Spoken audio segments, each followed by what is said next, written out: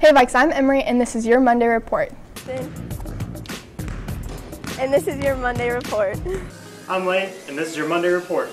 I'm Augie Chappis and this is your Monday report. I'm Sophie and this is your Monday report. The freshmen will be presenting their Curiosity Day projects today and tomorrow. Come check out their projects in the library.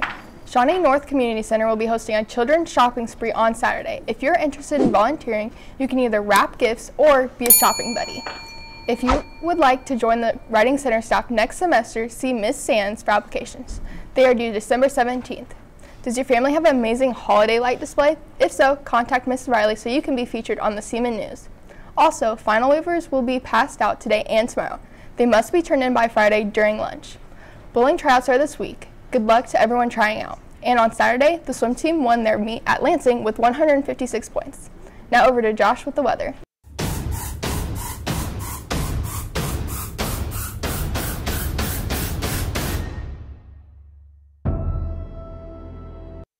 Oh my, something crazy is happening today. We had our high temperature at 1 o'clock this morning. That was 48 degrees.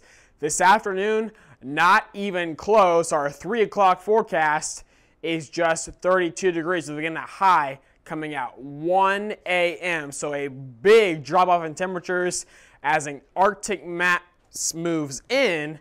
And as we take a look at the wind chills, that's going to make it feel even colder outside, hovering to around 20 degrees early afternoon, then dropping into the teens by tomorrow morning. So tomorrow morning it's going to be very cold outside, even colder than this afternoon will be, which again is colder than this morning was. So here's that Arctic blast moving down. You can see we're right on the edge of it. Most of it stays toward northeast, but just close enough to get pretty darn cold out there. And here is what we're watching for about a week from now. You can see maybe a winter storm coming in Sunday into next Monday. There could be some rain and snow as we get closer to that time period. Of course, the details very uncertain at this point. Just stay tuned.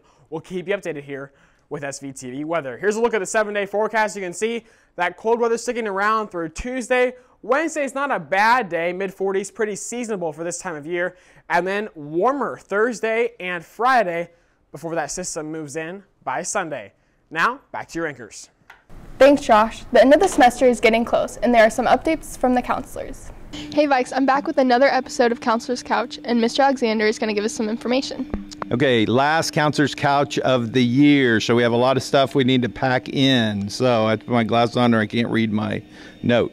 Okay, pass-fail forms. If you are needing to pass-fail a class, then and this is mostly for juniors and seniors, then you need to come see the counselor because you have to have that signed by your parents as well. Okay, senior part-time schedule forms. Now we're coming around to all the senior classes today and tomorrow, so you can wait to get it then, but I just thought I'd tell you as well. Those need to be done before Christmas. Senior intention survey was posted on Schoology under the class of 2020. Might go on there and take that. Will help the counselors better serve you getting ready for your departure in May. And Miss Ross is doing the pennant project, which is she has pennants up in the hallway in the counselor's office and really wants to try to get a card with each student's name on what they're doing next year on the pennant. And also if you're going somewhere and we don't have your pennant, then she wants to really work on getting a pennant for your school. So we'll also talk about that during the senior when we come around to government classes. Visits this week, today, during CLP time are the Marines, and they'll also be here tomorrow at lunch. Something that you might want to talk to them about, I do think that they have a scholarship for anybody that's going to college. You don't have to join the Marines to get it, so you might want to talk to them about that. Washburn will be here during CLP time tomorrow, the 10th. And then on the 11th, the Air National Guard will be here both during lunch and during CLP. Okay, a couple of reminders from the counseling department. 1, finish strong. Okay, you only have this week and then finals next week. Make sure you study. You don't want to dip down below passing, so then we have to rearrange your schedule in order to make up classes. So finish strong, get that done, especially seniors that want part-time schedules. You have to finish strong.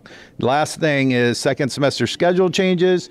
You know, you can start coming down and doing those. A lot of people have. A lot of classes are filling up. I know that the counselors will be going into the government class, so there might be some periods where we're not there, but keep trying back and try to get that all done before Christmas. And we're almost there, so a few more days and you'll be out for 2 weeks. How great is that, Emeri? Good. All right, thanks for the update.